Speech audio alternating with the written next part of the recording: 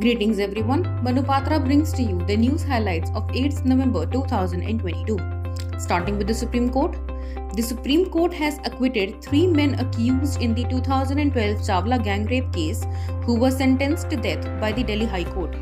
The court, while hearing the centre's plea to modify order passed by the court on September 8, 2021, which prevented extension of tenure of Director of Enforcement Directorate Sanjay Kumar Mishra beyond November 16, 2021, has stated that centre seeks review under the garb of miscellaneous application. The Supreme Court's E-Committee has constituted a panel of 3 High Court judges to prepare a framework for formulating neutral citations for citing decisions of the High Courts as well as the Supreme Court.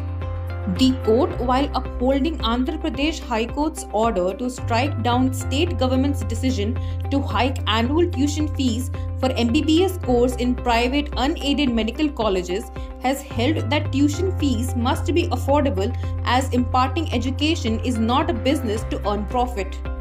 News from the High Courts. Starting with the Karnataka High Court. The Karnataka High Court has directed the Director General of the Police, the Director of Public Prosecution and High Court Registrar General to make arrangements for necessary training of their officers in respect of receiving, handling, storage and use of electronic evidence. The High Court has directed the Director General of Police to establish a task force to work out a methodology of sharing the existing digital records with courts and to consider digitization of all processes. News from other High Courts. The Delhi High Court has held that the Section 11 of SARFAESI Act provides for remedy by arbitration only in cases of interstate dispute between the financial institutions but does not cover a simple lender-borrower dispute even if the borrower is a financial institution.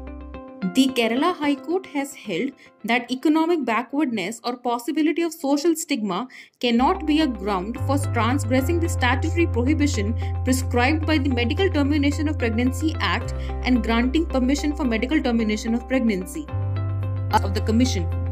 A civil court in Bengaluru has directed Twitter to temporarily block accounts of Indian National Congress and Bharat Jodo Yatra after MRT Music accused the party of infringing its copyright by illegal use of KGF Chapter 2's music in videos uploaded by it on the microblogging platform. This concludes the news for today. Thank you so much.